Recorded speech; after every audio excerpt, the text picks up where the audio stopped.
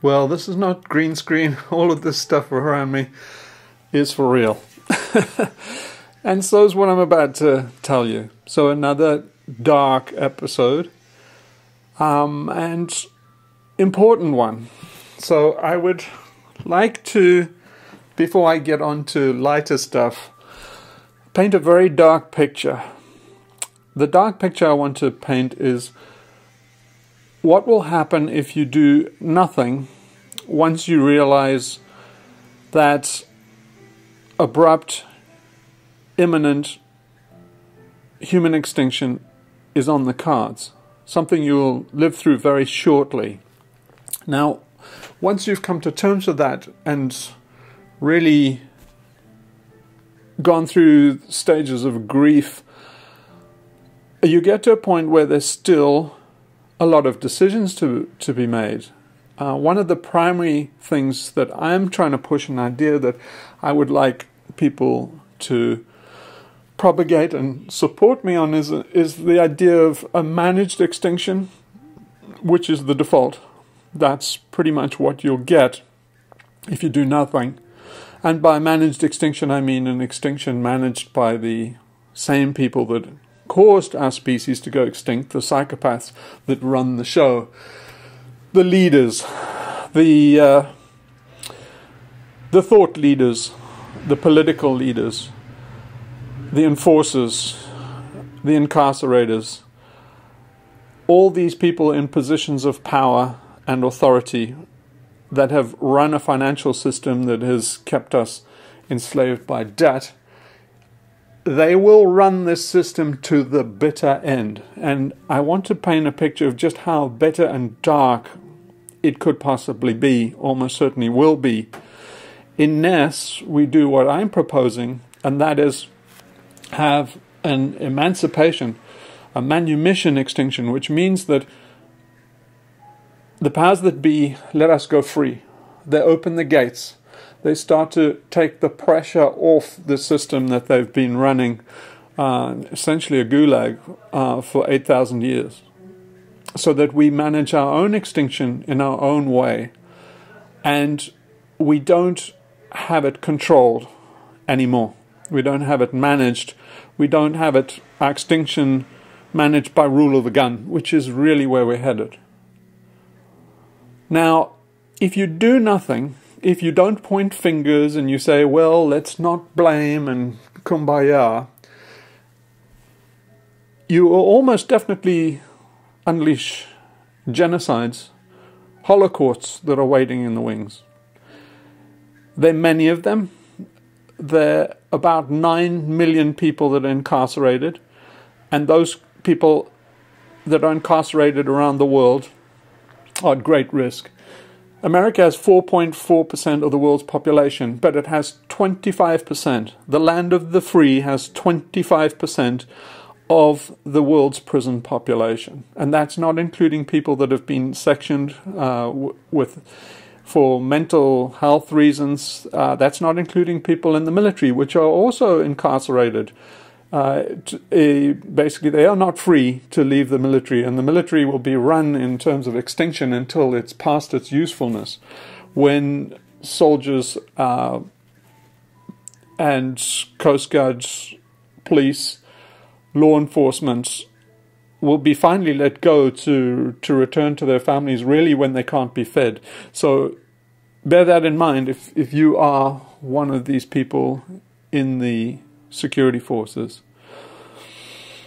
Now, people are incarcerated not only in prisons. You are incarcerated in an urban environment. You really are a caged primate. And I want to start promoting the idea of releasing, taking off the pressure, taking off the totalitarianism, and reversing the direction that it's going in. Otherwise, I want to scare the pants off you with a few holocausts that are in the wings. Now, one of the first ones that is brewing is in Turkey. Now, if you go back to episode 5, the one I did about Göbekli Tepe, I traveled there to film that in late 2018. And I was absolutely appalled when traveling there to see these vast camps with barbed wire fences, moats, heavily militarized with machine guns, and rows of these really Nissen hats and tents. They are death camps in the brewing. Now, they build as Syrian refugee camps, but why they will turn into death camps, I need to give you a bit of background. Really, what we're talking about here is a psychopath we've mentioned before, Angela Merkel. This is Angela Merkel's Holocaust. So why that particular psychopath? Well, she's a Christian Democrat, and like all conservative Christians and psychopaths, she has made the devil's bargain, and to save her political career, she's stepping down now. There will be a new psychopath, mini Angela, to take over from her. But I would like people to recognize that this is Angela Merkel's Holocaust. Okay, what did she do? Well, she put her political career ahead of more than 1 million Syrians that will almost certainly, in a near-term extinction event, will suffer the same fate as people did in Poland during the Nazi Holocaust, and for the same reasons.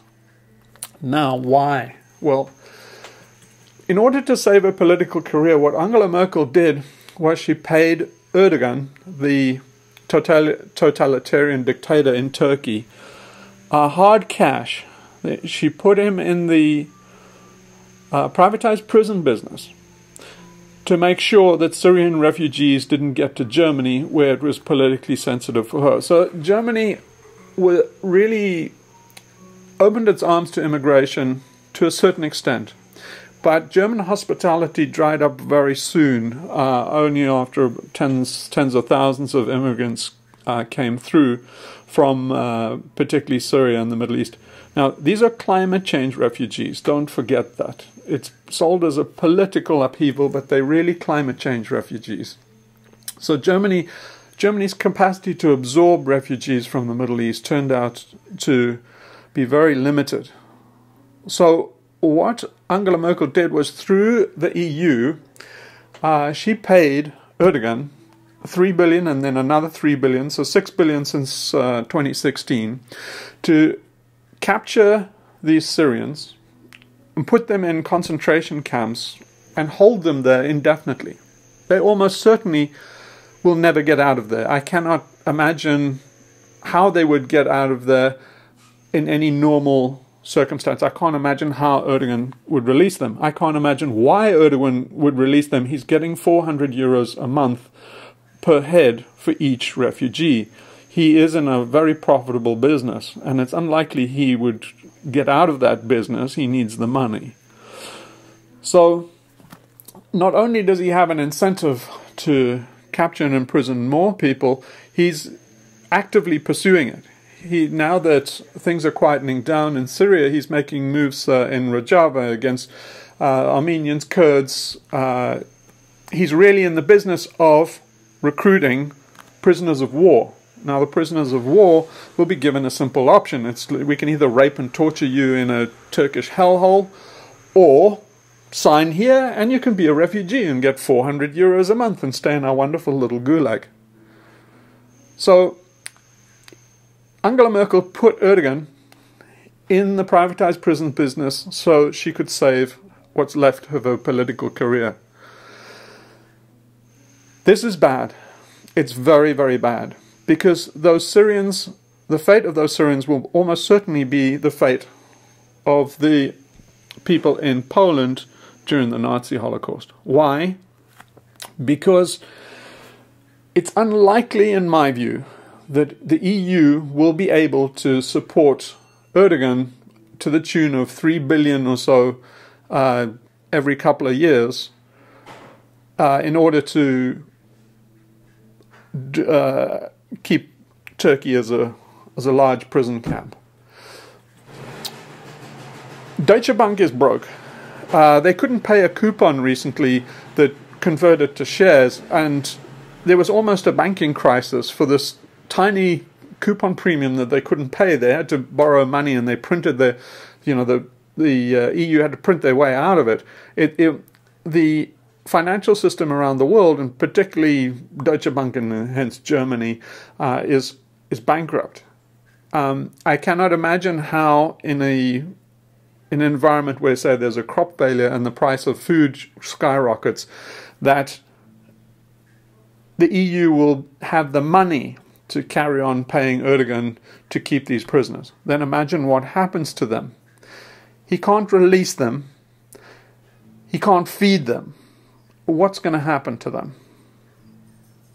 I think it's obvious.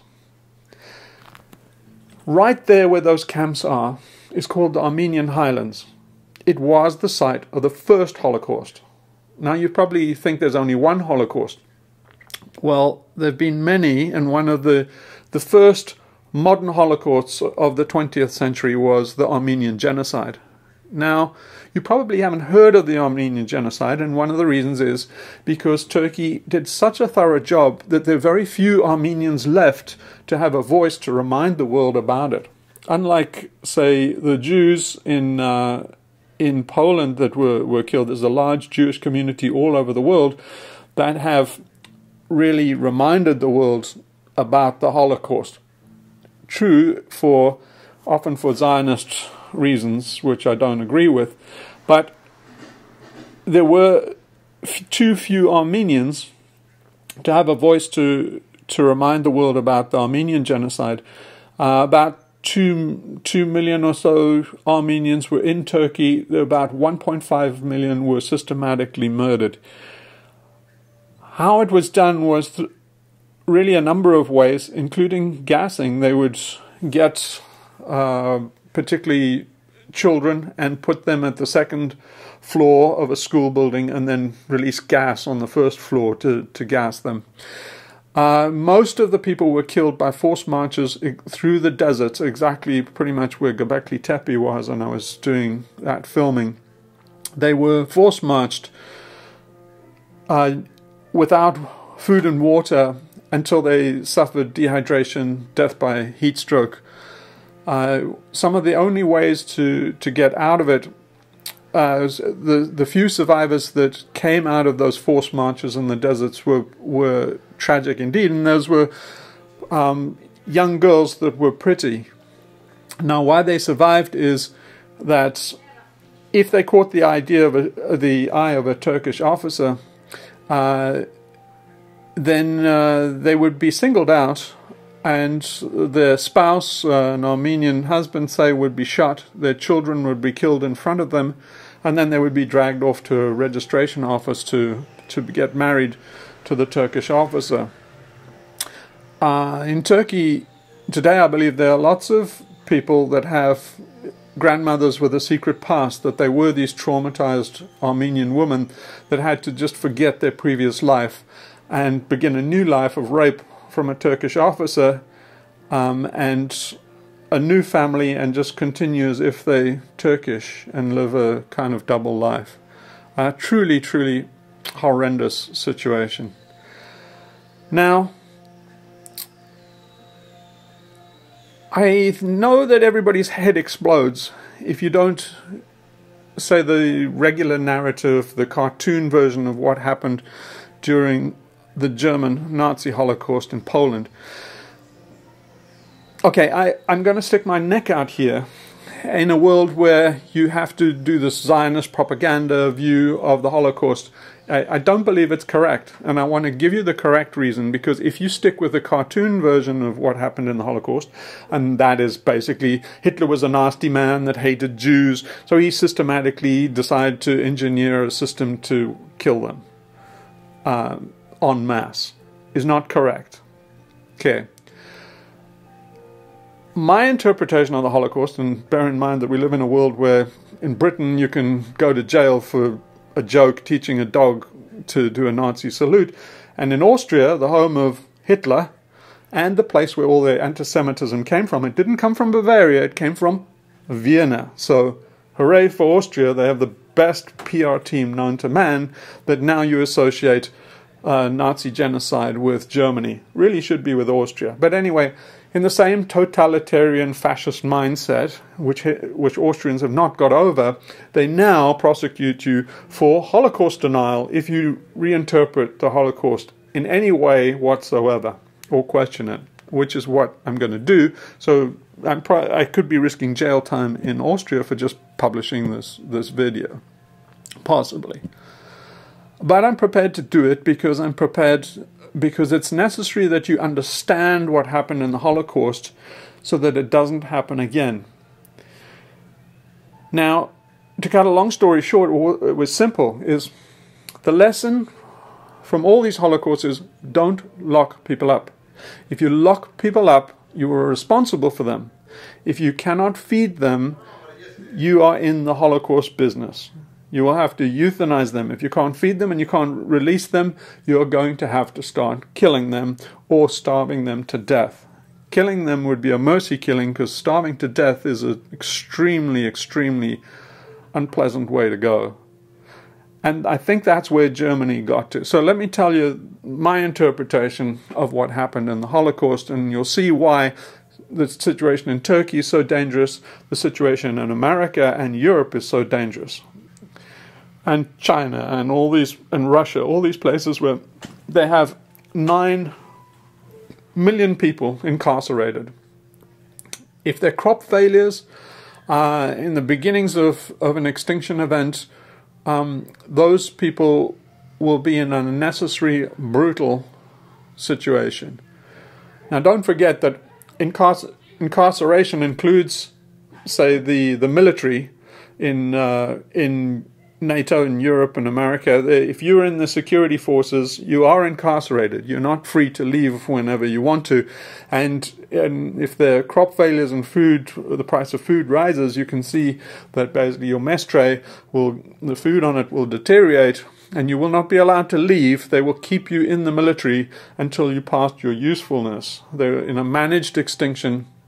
They will not release you from the military until basically you've done your dirty deeds to the last. The same implies with the prison population. America is 4.4% of the world's population, but it has 25% or 22 to 25% of the world's prisoners. The land of the free has a quarter of the world's population in prison. So the big offenders are America first, and Russia and China. China has 1 million Uyghurs. Those Uyghurs are in the same position as the Syrian refugees are under Erdogan. And they are a genocide waiting to happen. There's a genocide waiting to happen just in America, in terms of the prison population, in terms of people that are incarcerated for mental health reasons against their will. And even you, as an ordinary citizen, are essentially a primate caged in an urban environment. So, yes, it's very important that they open the cages and start to reverse this tide of incarceration. Otherwise, they will wind up like the Nazis in Germany. And let me explain what I think happened there. So my interpretation of why the primary reason that the Holocaust happened, the second Holocaust, was really because of food and the fact that Hitler and the Nazis couldn't feed the millions that they had put into labor camps. Their intention was to put them into labor camps and work them to death, or just keep them as slaves, keep them as a resource, basically like your human resource.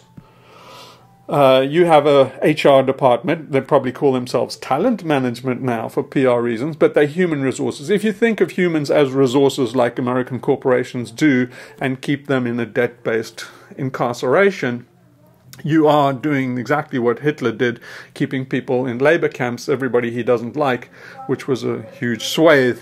LGBTM people, gypsies, political prisoners, and Jews. So if you incarcerate a large portion of your population, you have to feed them. And that was the problem. Germany launched the war on a policy of guns and butter. Now, what that meant was that there was an article of faith that they took for granted is that you can't wage a war in Germany unless you keep the population sweet. They will lose support for the war as soon as they lose all their creature comforts.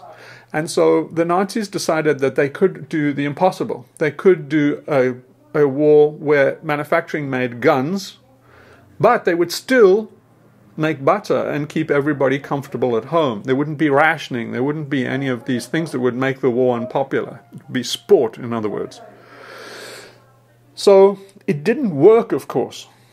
Forced labor and managed labor, as every American corporation knows, and every second-line manager knows, and every executive in America knows, is that managed labor is very inefficient. It's capitalism's big secret. Now, you soon find that out, as if you put people in a concentration camp and a labor camp and get them to work for you. They don't work very efficiently, and they still eat. So, what Hitler found by 1941 was the fact he had to make a forced move, and the forced move was he needed food and oil to feed Germany. Now, the occupied territories did not provide enough food for the guns and butter policy. So Hitler's forced move was to invade Russia. The move was simply to get hold of the grain, particularly in the Ukraine, and the oil in the southern Baikonur regions and the Ukraine. How it backfired was they decided they would wait until June the 22nd, basically when the wheat was planted. They would have to do a blitzkrieg to capture all the wheat fields so that they could take the wheat back to Germany. It was called the Hunger Plan, and it was an incredibly cynical, pathological move that would just, quite equal to the mindset of Angela Merkel. And they knew that that would mean that 30 to 40 million, I think Goebbels had a green book where it was estimated that 30 to 40 million Russians would starve because their food would be taken to feed Germans. And, typical psychopathic consequentialist view was they thought that was fair because Germans were superior, and Slavs, the word slave, you're a wage slave, your wage slave word came from the Slavs. Slavs were the Romans' go-to pantry for getting slaves, and that's where the word comes from. So slaves and people in incarceration could die of hunger to the tune of 30 to 40 million. Obviously, the obvious happened. Germany's blitzkrieg didn't work. The Russians had a scorched earth policy, and by burning those crops, they essentially sealed the fate of the people in the labor camps in Poland. Because even before Stalingrad, the logistical planners in Germany could see that they were never going to get the food and oil that they needed to survive.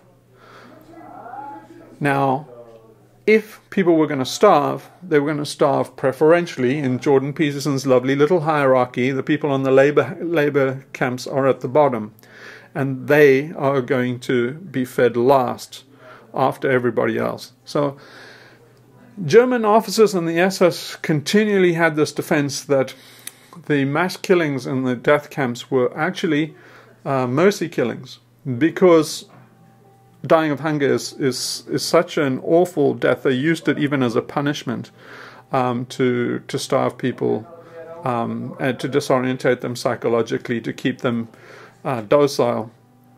And it's such an unpleasant way to go that they did other more systematic methods of killing off people that they couldn't feed, and that's really what happened in the Nazi Holocaust.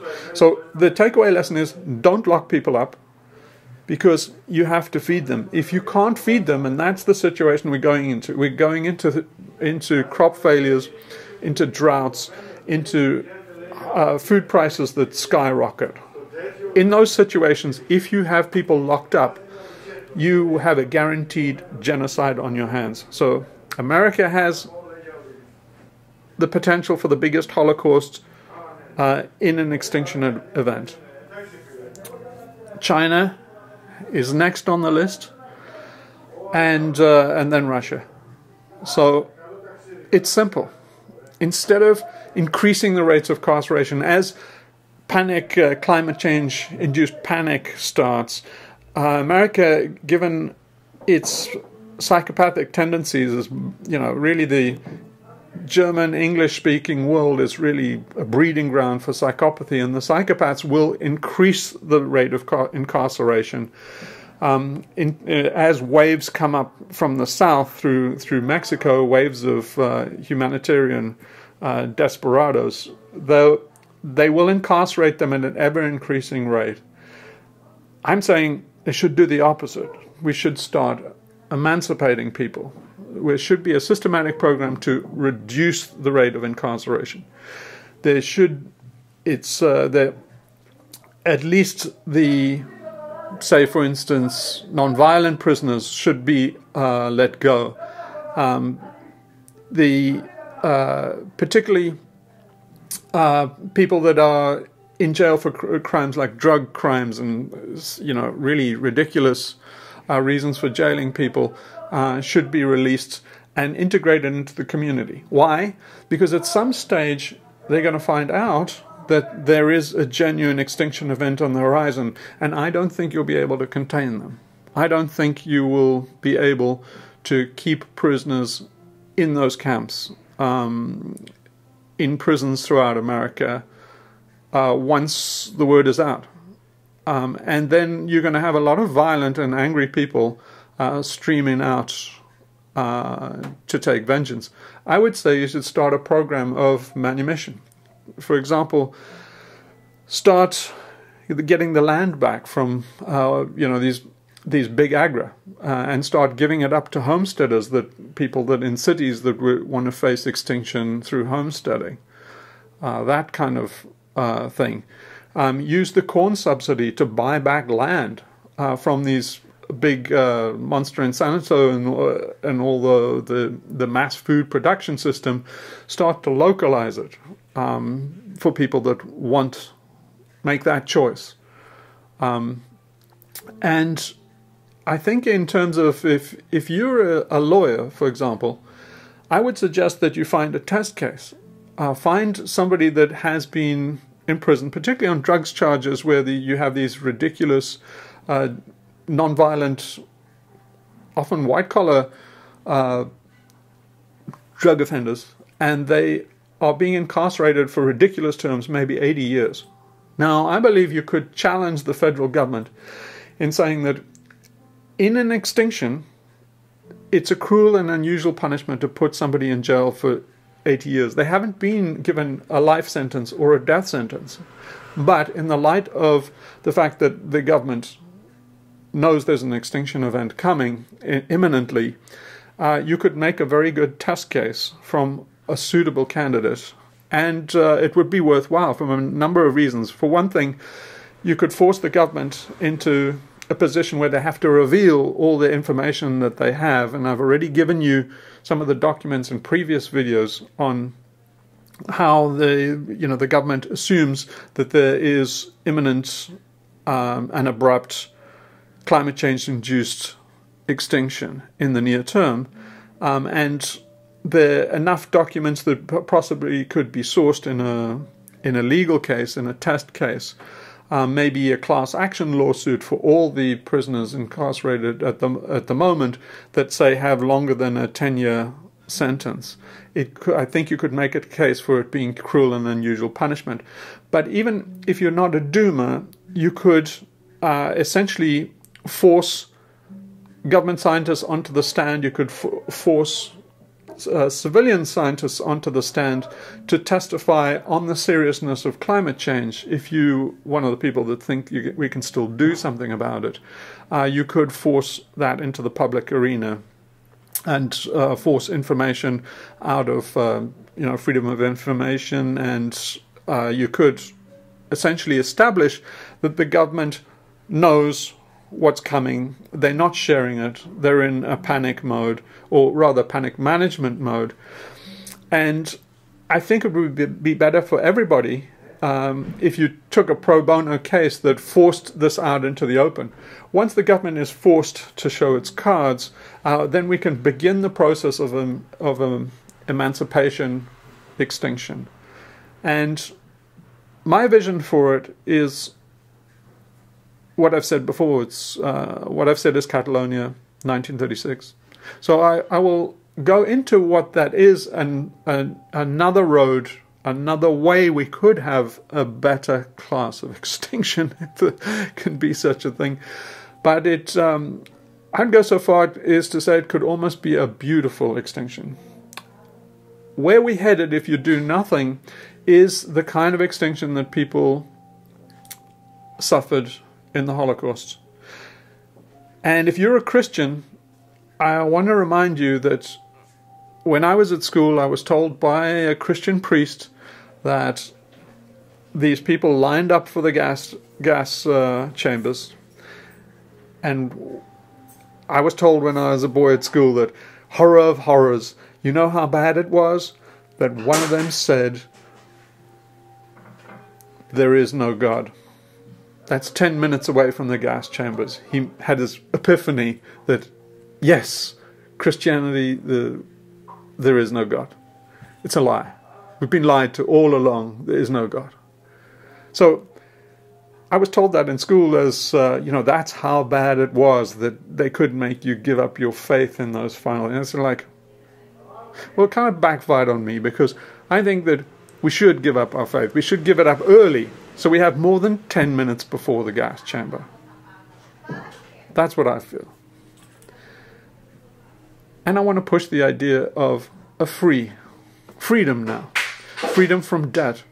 I think we need a debt jubilee. I think we must start scaling back. Debt has always been the means of slavery, the hidden means of slavery, the hidden means of bondage.